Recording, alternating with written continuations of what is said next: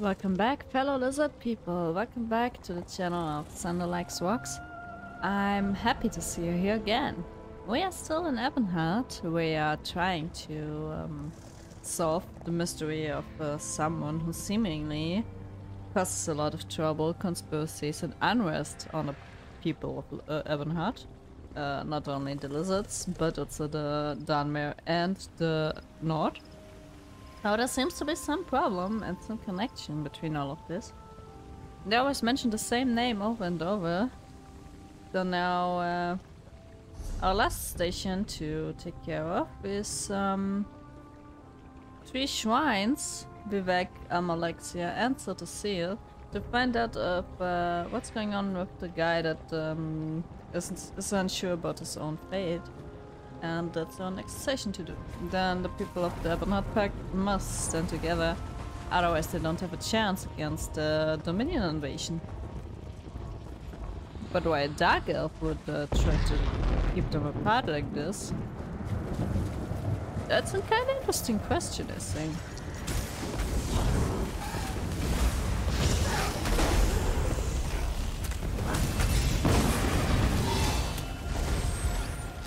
Level up. Let's see what we can do, because we get runes. A lot of them. Is there anything new we can do? The rune business still don't like. 100 ward, what is this? 100 globes of Daedric energy for protection, granting a damage shield for you and your pets that absorbs 8000 damage for 6 seconds. Damage shield strength capped at 50% of your max health. I like this. I want to have a damage shield. Put it here, maybe.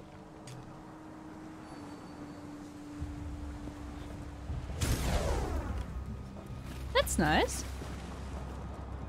Pile of offal. What do we have here? Someone attracted the elite to the shrines, I feel. Kind of sort of seal, let's see.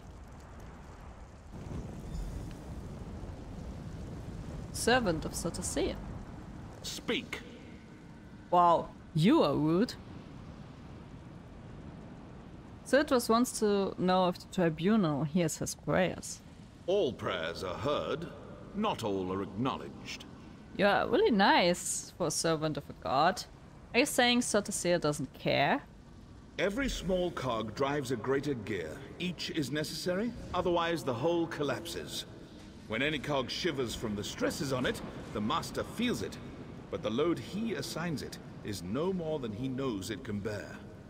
Who is Sotosil? Wizard, mystic, master of the Clockwork City, an architect of time and a binder of oblivion, one who masters the tools that mastered others. Does this answer satisfy? It only leaves more questions. Good. Seek, learn. When you are prepared, find the master. He will be interested to hear your conclusions. Will he? Will he though? Interesting, so that's the shrine of Sotosil. Let's take a look at this island before we return to the other shrines.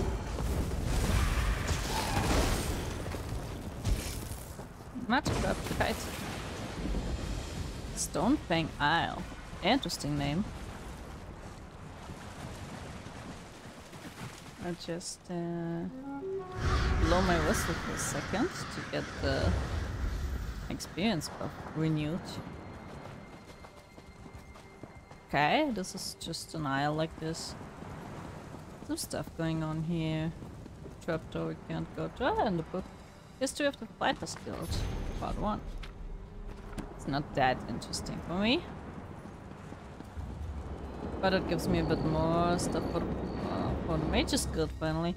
So the Fighters Guild, knowledge about the Fighters Guild gives us knowledge for the Mages Guild. That's an interesting thing. To my Azzy's sakes. Sounds like an Agonian name. My son, Petal, I cannot meet you this evening. Father is beginning to suspect, and he would never forgive me if he found out. I will try to come again next Midas. Until then, my love, you're Lizardperson. Lizardperson is in love with an Argonian? That's pretty interesting. I wonder how it works though. I mean, Argonians lay eggs,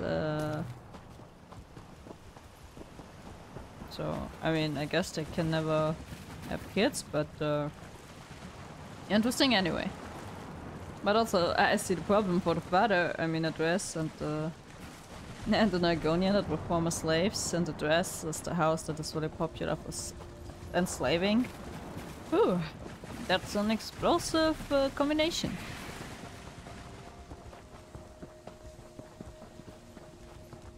We're still not using mounts much because we're still pretty much faster when we're walking.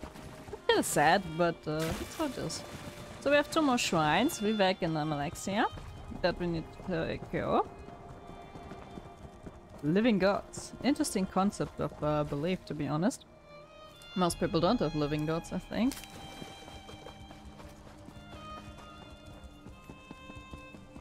I don't think there's any religion with living gods, right? I mean, there are some temple religions. Drinks with crabs, interesting name. There are some temple religions that have to do with having sacred animals, and there are sometimes like, I think in Hinduistic or in general, like yeah, I'm not that expert in it, but I think in the Hinduistic area there is like something that there's like a living goddess that is like a child goddess. And she got chosen from all of from the charts of a specific place, and lives her first years in a really, let's say, interesting way because she's not allowed to touch the ground. But I'm not that I don't remember that good what kind of belief it was actually. These stores? No, I thought it's another book.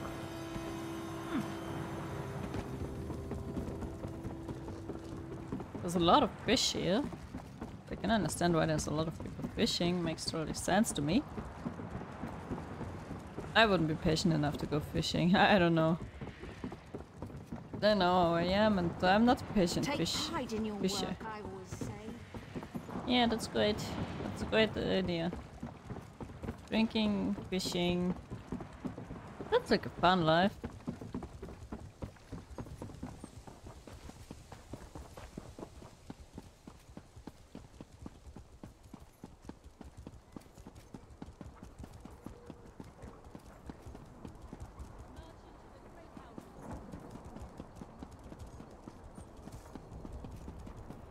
So the other shrines were outside on the sides of the city. I wonder why they put the shrines so weirdly outside.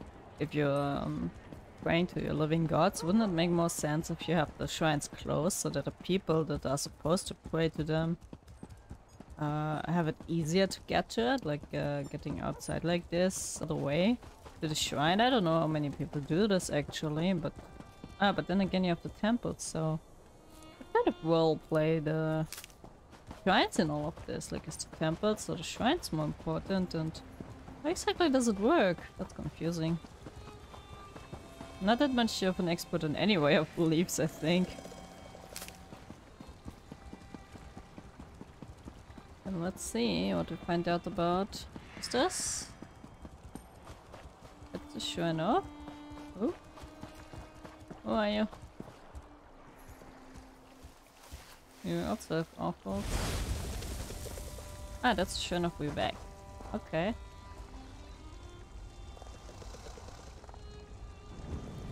Servant of Vivek. I appear at my lord's behest. Or perhaps I was always here, and you merely lacked the ability to see me. Ah, interesting. Disciple Sildras is wondering if why the tribunal is silent. Actions carry conviction better than words. A skilled poet arranges for others to be where they should be, when they should be, to fulfill his needs and desires. Yet the question Sildras asked was not the one in his heart. What was the question in his heart? A man of poisoned words put doubt in Sildras's heart. He said the poet is less than he once was. Tell the disciple that Vivek's words and wit and way of war are as keen as always. What is Vivek beyond these? Who is Vivek anyway? Vivek is a warrior poet, the ruthless and elegant soul of his people. He guides and protects all.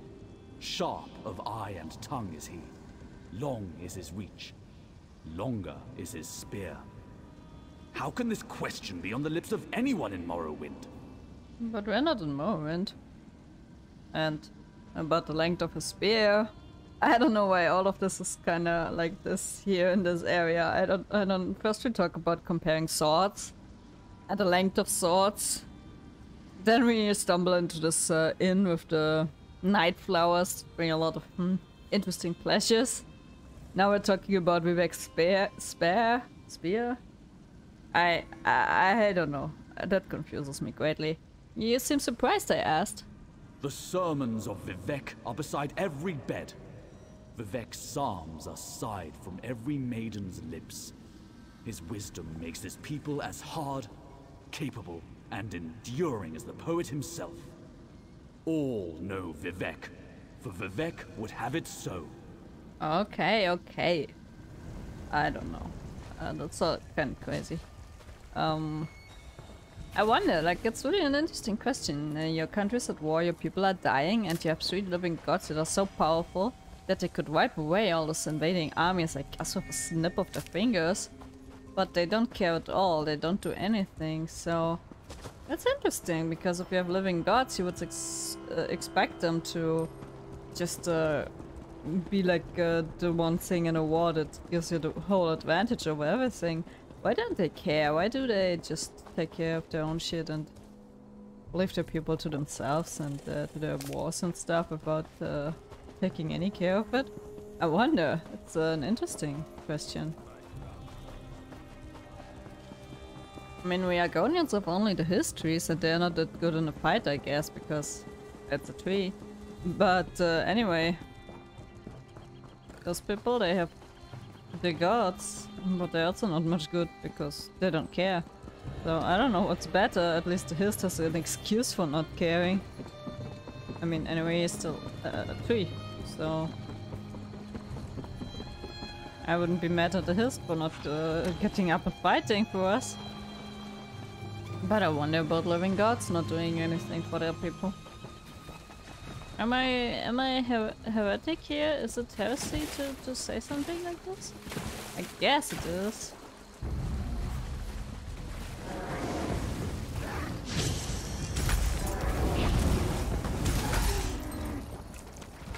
But I'm an Argonian after all, so I don't much care for the gods of the Dunmer after all.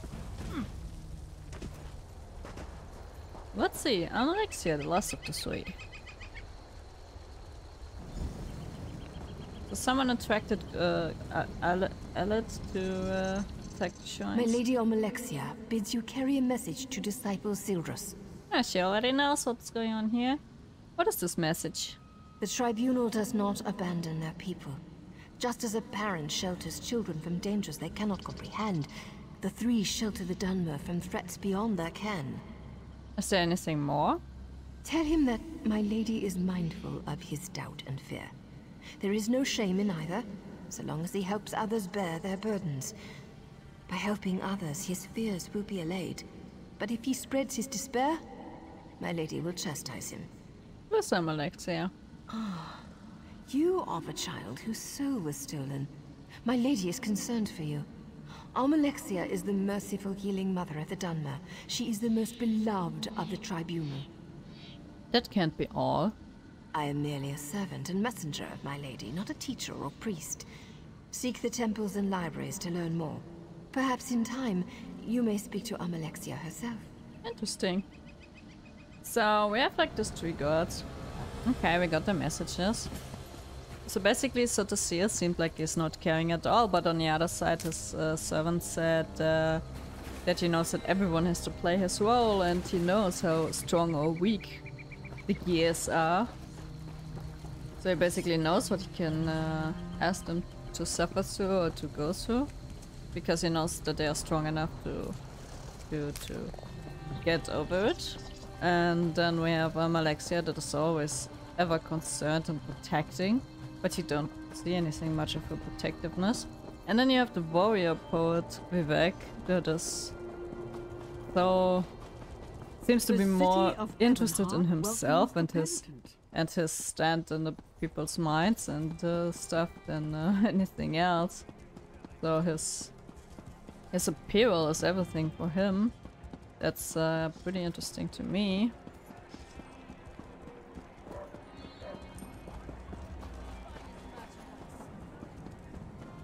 So now we talk to all of them and we get the messages to this guy, I guess. Never actually looked behind the temple. It looks so much bigger than inside for some reason. Inside it's a small room and outside it's like so huge. Anything behind it? Maybe a chest, some treasure, something? Something for a lizard like me? A nice view. That's something, I guess. Why is it the buildings are always so small inside but so big outside? Let's see if we can help restore his faith.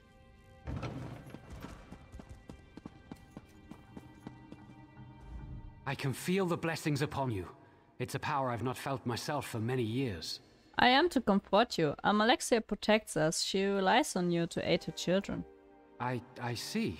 I hadn't considered there might be threats more grave than the Covenant invasion.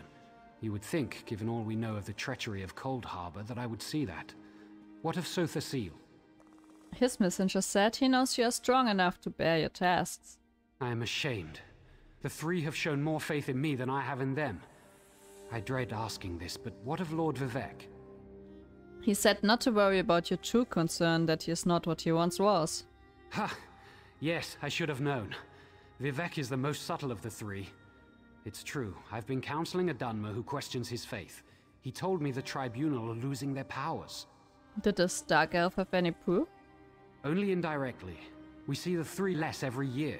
They no longer make their annual pilgrimage to Red Mountain on Vardenfell, and no one knows why. It all seems so convincing when he said it. What is this Dark Elf's name, by any chance? We maybe know it? His name is Ravil Urano. Ha. He hasn't come to pray for days now. He was in such despair. I think he'd even stopped bathing.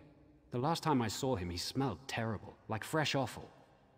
Interesting. The beasts surrounding the shrines were drawn there by piles of offal. What? Have I been a fool? I questioned my faith for the flimsiest of reasons and caused others to question theirs.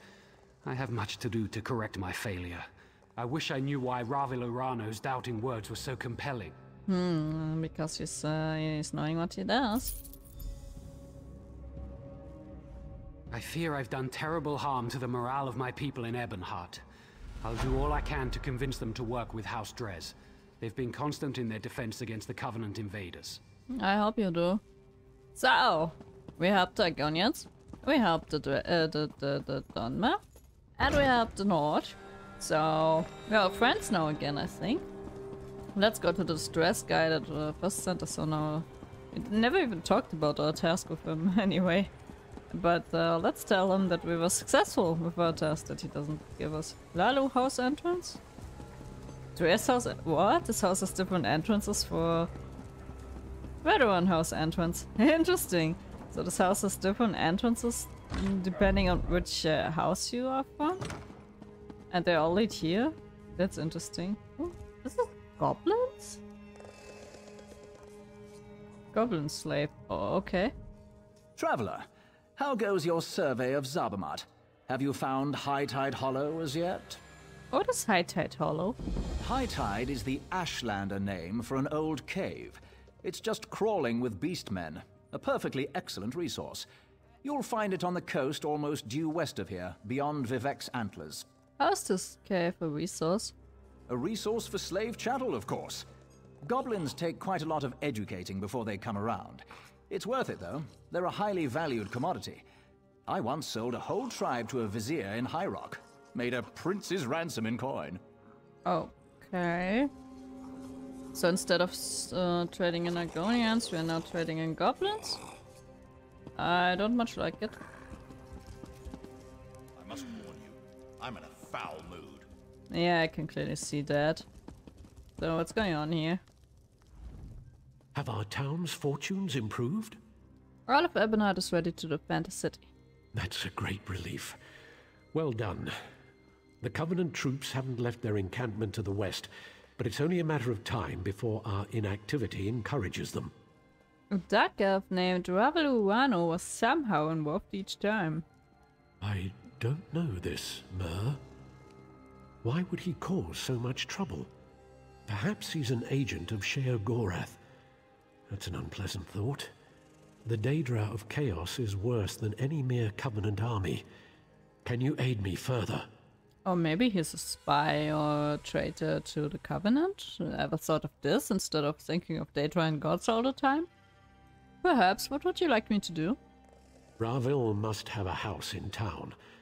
I'd like you to find it and watch him. I'd like to see myself, but I'm sure he'll recognize me. So I'll need to cast a spell on you. What kind of spell? Commoners would call it a scrying spell, but I'm beyond such crude hedge magic. It will enable me to see and hear what you do. Furthermore, I'll be able to speak to you. I don't like this much. It's a bit unpleasant, but okay, go on. Search for Ravil's home. I expect it's on the west side of town. We know already where it is. You should be able to hear me now. That's scary. I don't like voices in my head. Hey, our friends. Vivek, guide your steps, soldier. I'll goes to war. We're holding them. In some places, we're barely holding on, but we're holding them. But I wish I hadn't invoked the Brother of Strife. You regret summoning Borat? I do. I wish I hadn't been needed here. I should have aided the effort at Ash Mountain. The brothers depend on old magic from another time. They have no place in Stone Falls today. Good thing you recognized us. A bit late though. Troll's blood, I was hoping you'd show up here. What's going on, Holgun? Kain blessed us with a victory at Ash Mountain, but we're still fighting those milk-drinking Covenant bastards. West of us, they've locked horns with Vivek's antlers, and I've heard rumors. Rumors? A scout from the northwest border made it to the city, bloody and bruised. He said a force was marching on Fort Virak. If they take Virak, they're on the doorstep of Riften, up in Skyrim. Those dagger bastards. To Sovngarde with a lot of them. Interesting rumors. Not good rumors, though. What about you? Welcome in the name of the three. How do you like Ebonheart? It's so nice. Are you fond of Ebonheart, Garen? I spent much of my childhood here, living with my mother's family.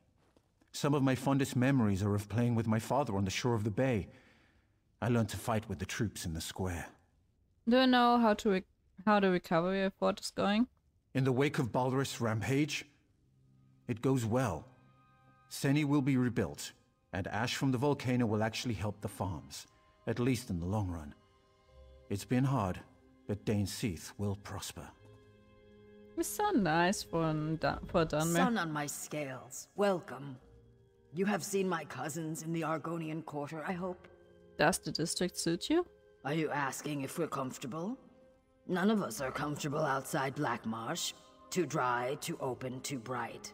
Still, at the moment, we're treated well and the history will soon be cleansed. How are you dealing with your new position? Before I was here, I cared about the rain only when it fell on my tribe. Now I must worry about stone falls and this pact. The reeds can bend to the wind, but I must not. 2 words, I guess.